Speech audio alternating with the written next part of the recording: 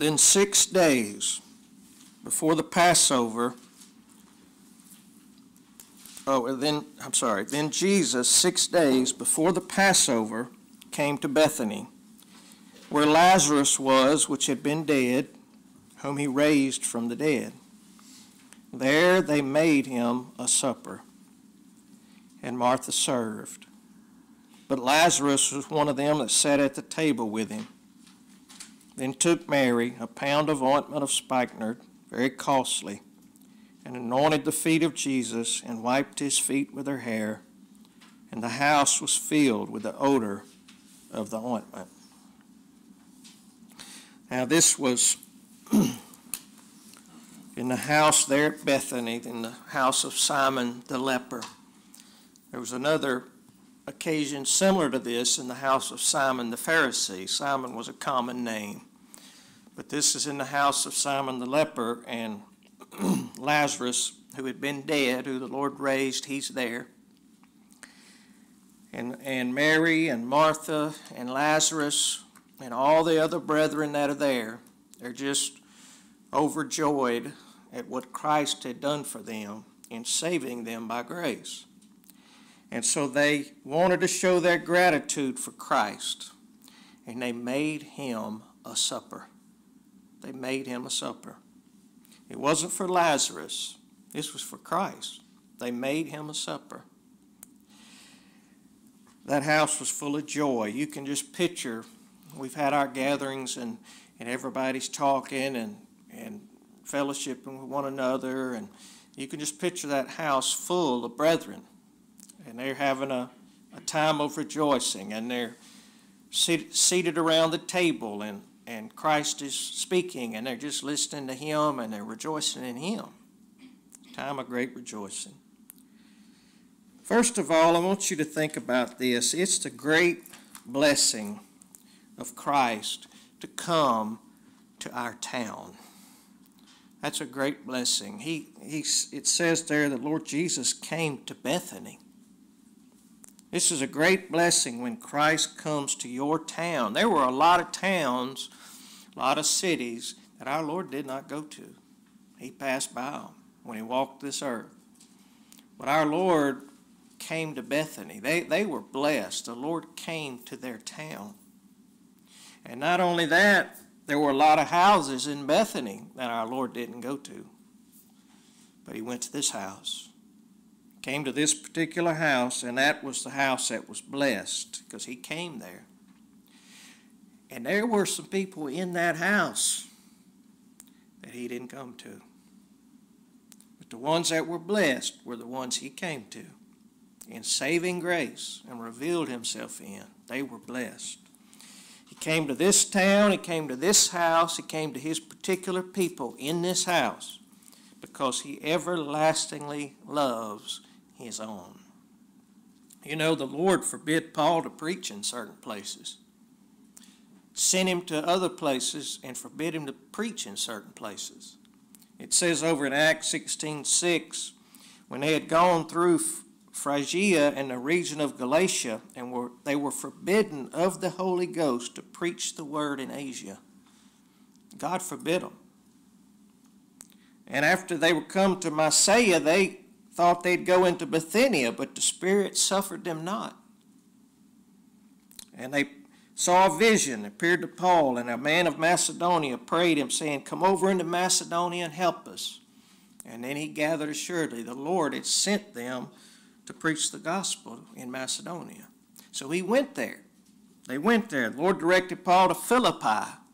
Then he directed him to a place by the river.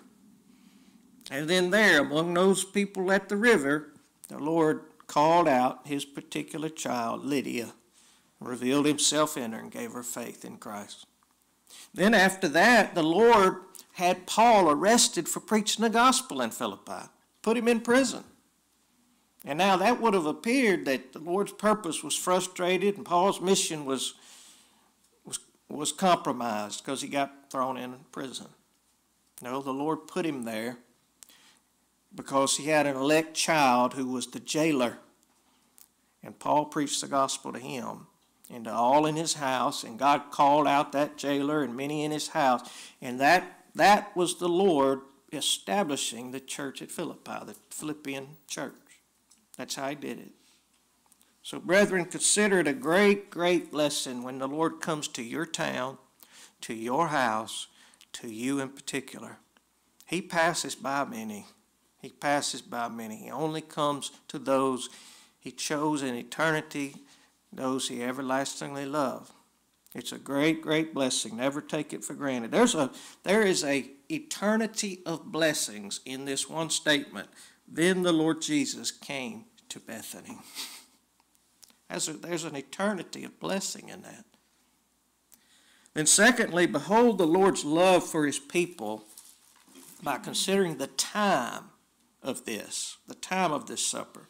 It says, then Jesus, 6 days before the Passover, came to Bethany. Now the Lord is all-knowing God. He knows everything. And he knew everything that was transpiring around him. He ordained it. He's God. He knew everything that was happening. And this was a dangerous, dangerous, dangerous, tumultuous time. This was a dangerous time. Christ raising Lazarus was the last straw for the Pharisees. We saw last time, at the time this was going on during this week, they were counseling together, either right before this or right after. It's kind of hard to tell, but I think it probably was right after this that they actually counseled together. But they were prepared to kill the Lord Jesus at this time, and anybody associated with him. Anybody associated with him. They want to kill Lazarus because the Lord raised him from the dead and people were believing on him. But our Lord came to this supper at this time. He came there at this time. And this town of Bethany is fairly close to Jerusalem, where the Pharisees were. And he came there. And then think about this. The Lord knew Judas was in that house. Judas was the one who was going to betray him. In fact, it's at this house, when he rebuked Judas, that it says, one of the Gospels says, then Judas went out, right after this supper right here, and went and asked the Pharisees, what will you pay me to betray him to you? And the Lord knew he was there. Now, the Lord didn't come to Judas in saving grace, because he was not his own. But Judas didn't stop the Lord from coming there to his elect at that supper. Think about that. Think about this. The Lord knew in a few days, just a few days, he would be arrested. It's 6 days from the Passover. And I don't know in that weeks when he came to this supper. It doesn't mean it was the 6th day he came there, but somewhere right around in there, in that week, he came to this house for this supper. And he knows at the end of that week, he's going to be arrested.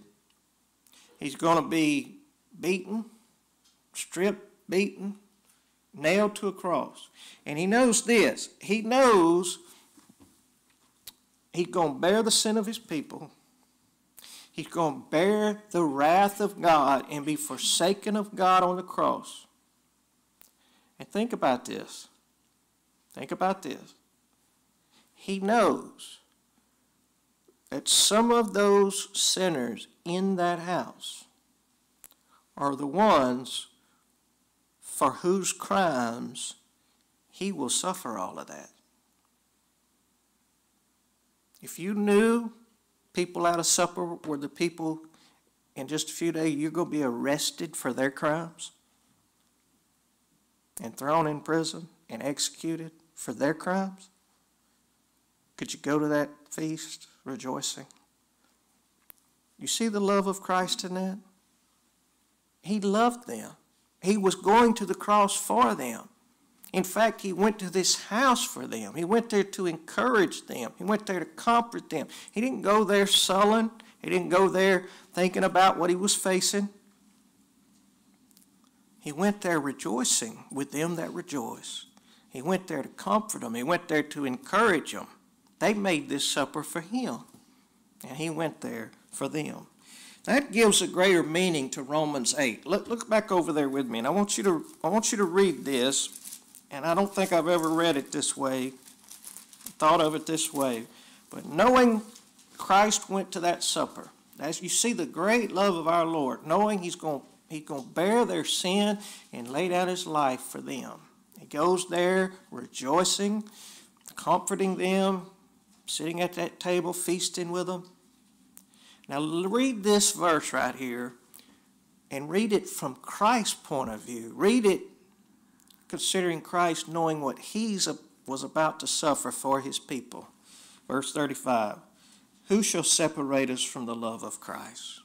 Shall tribulation or distress or persecution or famine or nakedness or peril or sword? He knew he was about to face all of that. Did that stop him from going to that supper?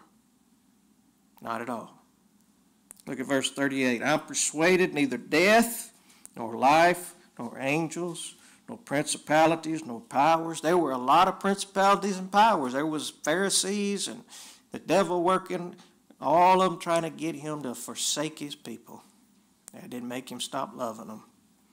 Nor things present, nor things to come, nor height, nor depth, or any other creature should be able to separate us from the love of God, which is in Christ Jesus our Lord. You see His love for His people? I always read that thinking about things we go through, because, we're His lambs for the slaughter. But think about it from Christ's point of view. None of that He faced made Him turn from loving His own. He went to that feast. And He still does it to this day, brethren. The love of Christ for His people, those that He everlastingly loved, He never ceases loving. He loves His own. He loves them to the end. And He chose us by grace, and therefore His love knows no shadow of turning. Not any. Later we're going to see this. John 13:1 says that night He was betrayed. The very night He's betrayed. This was 6 days before the Passover, or somewhere thereabouts, but the very night He was betrayed. When Jesus knew that His hour was come, that He should depart out of this world unto the Father, having loved His own which were in the world, He loved them unto the end. Loved them to the end. I pray that the Lord would make us to know, like Paul said, to comprehend with all saints what is the breadth and length and depth and height, and to know the love of Christ, which passeth knowledge, that you might be filled with all the fullness of God. You see His love? See His great love? He came to that supper 6 days or less from suffering the cross. He came there. Then notice this. We see how the love of Christ toward His people constrained His people to love Him. It says here, they made Him a supper. Now, just like it was dangerous for Him, this was a dangerous, dangerous time for them too. We've been watching the news. You've seen these bombs going off in Ukraine and Russia entering into Ukraine and the bombs falling. And this would be like a group of believers in Ukraine assembling together to worship the Lord, to have a supper together with bombs falling all around them. That's what the time was like that they came. Actually, it was more dangerous than that. More dangerous than that. And they made this supper for the Lord. Why did they do that? What made them do that? Well, the Lord provided everything for them like He does all His people. And they knew this. They knew it. Christ raises His people from the dead spiritually in regeneration, just like He raised Lazarus from the dead. And when He does, He gives you a new heart of faith and love. And there sat Lazarus at the table communing with the Lord Jesus Christ. You've had these dinners where you sit around the table and you just, after you eat, you sit there and you talk about Christ and what He's accomplished and what He's done. And He was sitting there with Christ at the table. I can hear the Lord speaking about what He was doing for His people and what He had done for Lazarus, and I can hear Lazarus saying, amen, amen. Tell him about how you spoke and just by your voice brought me out of the grave. Tell him about that. Giving Him all the glory, all the glory. We have to be born from above. The new birth is all of the Lord. It's all of His grace. And we have to be born of Him and given repentance toward God and faith in our Lord Jesus Christ so that we have communion, fellowship with Christ. That's when the love of Christ constrains us. And they made this supper because Christ makes His people know that He's healed us personally, like He does all His elect. He healed us personally. He makes us know this. Our Lord Jesus Christ had told them repeatedly He's going to that cross. And He's going to be betrayed, and He's going to suffer, and He's going to die. And he's going there to bear the sin of His people, to put away our sin. And that's what He did. He justified us from all our sin. He made us the righteousness of God in Him. I know without a doubt that we just don't get what that means. Not just righteous, He made us the righteousness of God in Him. That's what it takes to be accepted of God. And He came and He made you know it. He made you know He did it. And He gave you faith to believe Him and to trust Him. And what does that make you do? Makes you love Him. Makes you love His people. Mary there is a picture of somebody worshiping the Lord. She came with this, she saw His precious blood. She knew something of His precious blood. She knew something of the unsearchable riches of Christ. How'd she know that? Because she was always at His feet. Three times we read. Another time when they were at Martha's house, she was seated at His feet listening to Him. When she came to Him at Lazarus' tomb, you know what she did? She ran and fell down at His feet. You know where she comes to in this house? She comes to His feet. And she knew something of what He'd done. And she took this alabaster box of ointment, and she broke it like He had broken her heart, like He had given her a heart of flesh. And she poured out that costly ointment. That ointment cost a year's wages. Think about that. Think of taking a year of your salary and spending it in the cause of Christ. And when a believer does this, it doesn't seem like a sacrifice to the believer. It's not enough because you can't put a price on Christ's precious blood. Can't put a price on His blood. Can you put a price on eternal life? Can you put a price on having no sin before God? You can't put a price on that. What is there that we can sacrifice to show our gratitude to Him? She came and broke open, and she didn't just take, normally it was a custom to take a little ointment, a little of this ointment and put it on the head and put it on the feet and to refresh the guest. She didn't do that. She poured it out on Him. He's the guest of honor. He's the one that they're honoring with His supper. She goes and pours it out on Him. I know we don't see that and understand that custom in our land. And we probably wouldn't think that was necessarily a complimentary thing if somebody poured out this ointment on us while we're sitting at a table, at the dinner table. But it was, and He knew it was, and He saw it that way. And I don't know whether she knew she was anointing Him for burial. I think she probably knew something of it because she sat at His feet all the time. But our Lord said to her in front of them all, she did this to anoint my body for the burial. Is that not like the works that we do for Christ?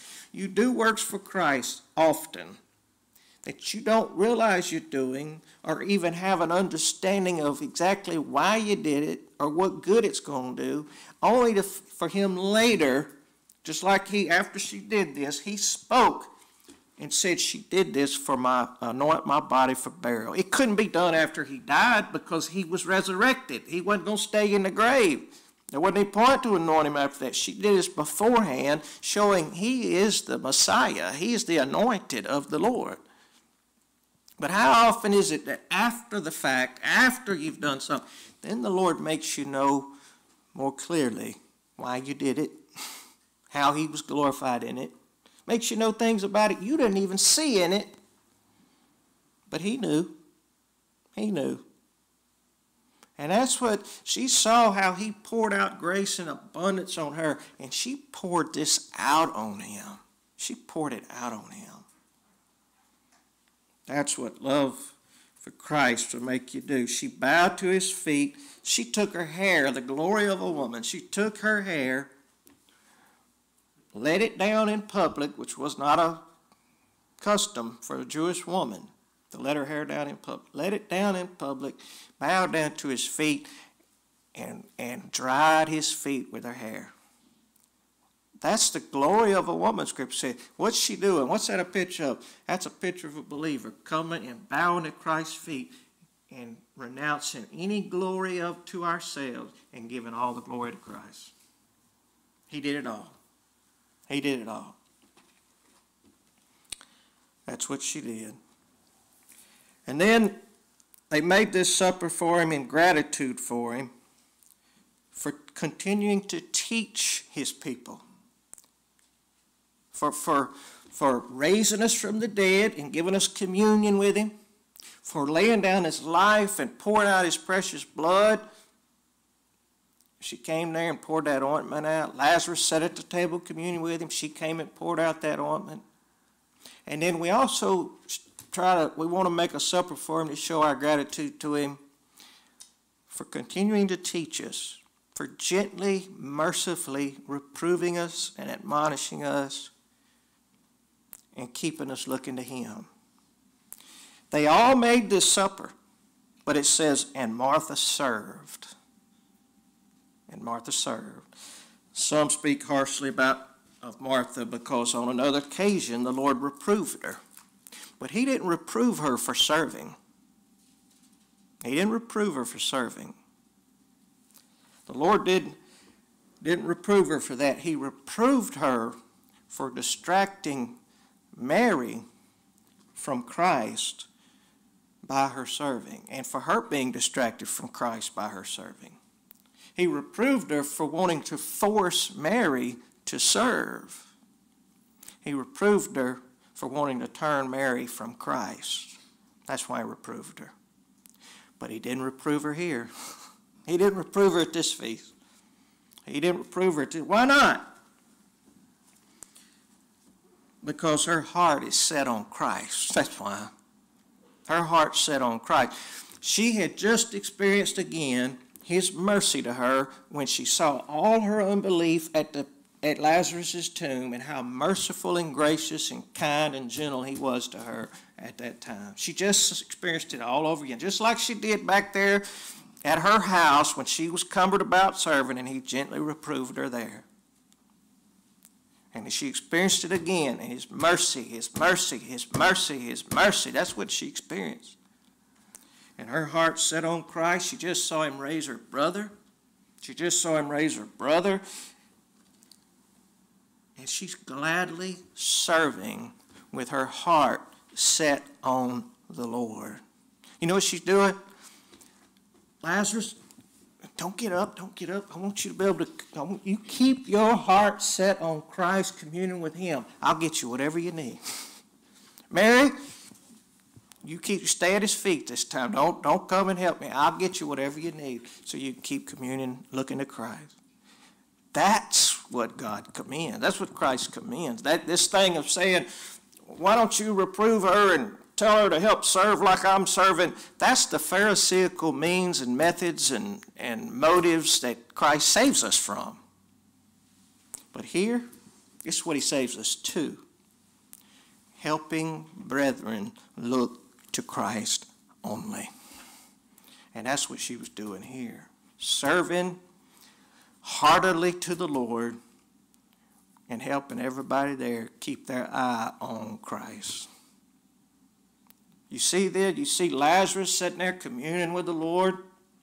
That's why they want to make him a supper. He'd raised him from the dead.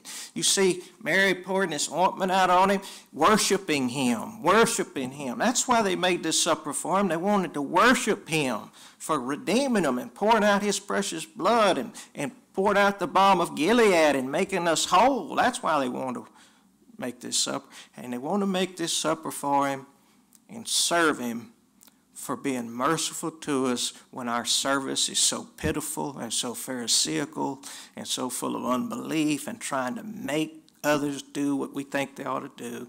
He comes and turns you back to him and reminds you of his mercy in serving you and laying down his life for you and continuing to serve you by turning you to him. And it makes you serve him with your heart set on him. Well, thank God for the Lord's Marthas. Each time we have a meal in this place, you ladies serve, and that doesn't go unnoticed. That doesn't go unnoticed. We see it. The Lord knows it. And we thank you. Thank you is a good thing to do. Always thank you, brethren. And Christ provides everything we have so we can make him a supper. That's another reason. Something else they knew. He provided everything they had to make this supper. He provided the house. He gave them the provisions they needed for the food and everything. It's his world. He created. He grew everything that they're eating there. Provided it all and gave them the heart to give it and make this supper for him. And they knew Christ and these great blessings we have from him. They'd experienced his power and his grace, and they knew it. They knew him. They knew his blessings more at this time than they had known it since they first met him. Don't you know him more today than you've known him since you first met him? And they were constrained by his love for them, and they took the things he provided in the midst of this tumultuous time and this dangerous time. They made this supper for him to honor him. Why? Because his power and grace, making you see him and what he's done for you, will settle your heart on him to believe him and assemble with his people and continue loving one another when the bombs are going off all around you. And where Christ has produced that heart, Christ promises to come and sup with us just like he did with them that day. He's promised that. Listen to this from Revelation 3:20. This is Christ speaking.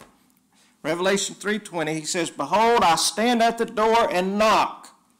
If any man hear my voice and open the door, I will come into him and will sup with him and he with me." It's sad what will worshipers have done to that verse. They stand up, and they beg sinners, and Christ has done everything he can. Now exercise your will and open the door and let him in. He's standing on the outside knocking. He just wants to come in so badly. Now you picture that day at that house. Christ walks up to the door. Do you reckon there was one sinner in that house who had experienced his grace and his power who was unwilling to open that door? Reckon there was one of them in there? I picture them trying to crawl over themselves to be the one to get to the door and open it up and let him in. And I can tell you something else. When they opened the door and let him in, whoever opened the door didn't turn around and say, "Y'all, look at me, I opened the door." No, every eye and every heart was on their Redeemer. Every one of them. But Christ promises, he promises to honor those who honor him just like he did that day in Bethany. Look down at verse 9. Much people of the Jews therefore knew that he was there. That's one way he honored them. He came to the feast. But here's another way he honored them. And they came not for Jesus' sake only, but that they might see Lazarus also, whom he had raised from the dead. But the chief priests consulted that they might put Lazarus also to death, because that by reason of him many of the Jews went away and believed on Jesus. Now, unbelief, self-righteousness, will worshipers, they wanted to kill not only Christ, they want to kill Lazarus too. Why? Because other folks were believing on Christ because of what Christ had worked in Lazarus. But here's the comfort, here's the assurance, here's the honor Christ gave to this little group of believers in this house that day. Christ drew his elect Jews to that house to hear him speak of what he had done for Lazarus and to behold what he had done for Lazarus. and the graciousness. I could just hear, I bet Lazarus and Mary and Martha were so kind to whoever it was that came into that house. And they all were speaking about Christ and telling them, listen to him. Listen to what he's saying. And our Lord drew them there and gave them faith to believe him. And they went away believing on the Lord Jesus Christ. That's how he honors his people. That's how he honors his people. Brethren, Christ has come to our town. He's come to our house. He's come to each of us that he's called personally, individually. And he's used this little group of believers right here to call out some of his lost sheep. Let us make sure that every time we gather together, we're making him a supper. We're here to sing his praises. We're here to pray to him to help us and to meet with us and to be the strength and power we need for everything. We want to preach him and his glory, his person, his works, and what he's doing and shall do. And everything about it, we want it to be honoring to him. Honoring to him. And pray it'll continue to be for his honor alone. All right, brethren. Our Father, we thank you for this word. Thank you for this beautiful example of your grace and mercy. And Lord, in the middle of this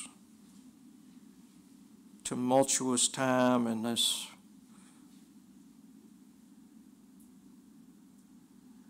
barren wilderness, we pray, Lord, you'd keep us assembling together, gathering in your honor. And Lord, we pray you'd bring all the honor to yourself in each heart. Help us to have communion with you. Give us hearts to worship you and bow down to your feet. Make nothing too costly for us to sacrifice for your cause. Keep us, Lord, serving your brethren, our brethren, knowing that serving them, we're serving you. And Lord, we pray you'd keep working this, calling out your lost sheep. Thank you for this privilege, Lord, that to give us a heart to want to gather in your honor. We pray you would indeed be the guest of honor. What a privilege. Lord, don't let us take it for granted. Thank you for your mercy. Thank you for your grace and your righteousness. In Christ we pray. Amen.